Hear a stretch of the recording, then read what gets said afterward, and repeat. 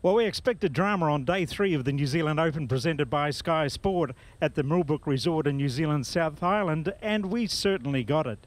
It was a congested leaderboard at the start of the day and remains that way at the completion of round 3. Here Ian Snyman from South Africa birdies the 18th.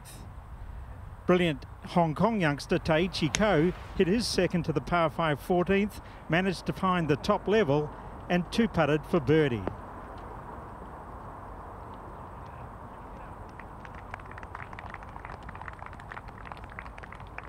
Long-hitting Japanese star Hitachi would also birdie the same hole soon after.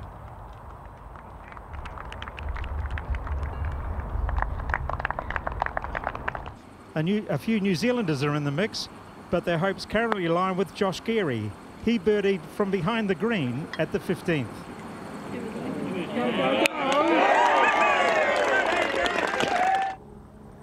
Joint third round leader Matt Griffin got his round off to a brilliant start. Here he hits his second to the first.